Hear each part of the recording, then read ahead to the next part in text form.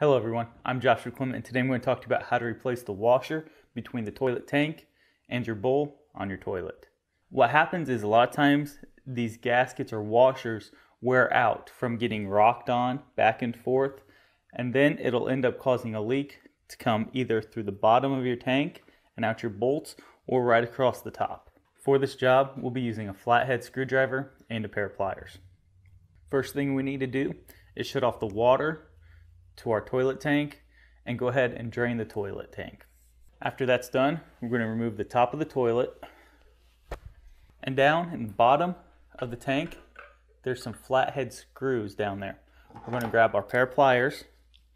On the underside there's a nut. We're going to grab onto that with our pliers and remove the flathead bolts with our screwdriver. After you get it loose, you can apply a little bit of pressure onto the tank and remove those nuts by hand. Now you can actually remove the supply line to your toilet by hand by loosening at the top where it connects to the tank. And that should give you room to get to your next bolt.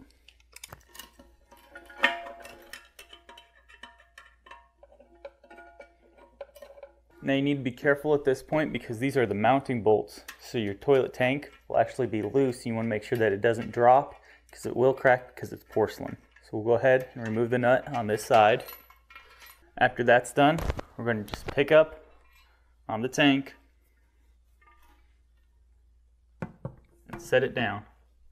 And right here is that rubber gasket or washer. What you'll do is you'll just grab a hold of it and peel it off. Now you want to make sure that when you go to pick up a new one, you take in the old one, that way they can match the old one with the new one, because a lot of times they're different shapes and sizes. After you get your new gasket, go ahead and put it back into place, making sure that it's seated all the way around porcelain on your tank. Then we'll pick up the tank and set it down into place. Now I'm going to reach my hand down into the tank and hold on to that screw down there and put my washer and my nut on. Now I'll go ahead and tighten it by hand, and this will keep the tank from falling off.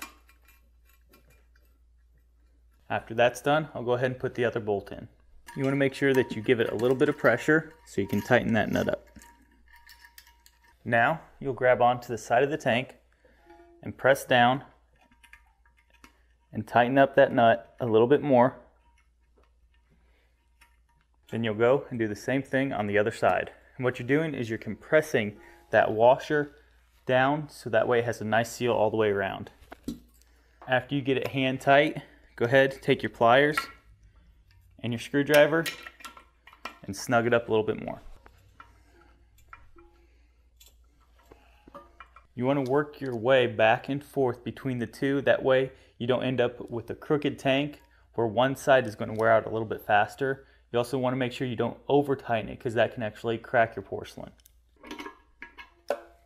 After that's done, we'll go ahead and hook back up our supply line. Then you'll turn on your fill line. Go ahead and carefully put the back of the tank back into place. It's a great idea to go ahead and replace this anytime you have to replace your mounting bolts. And it's a lot easier than going ahead and replacing the whole toilet. Thank you all for watching, and good luck with this project.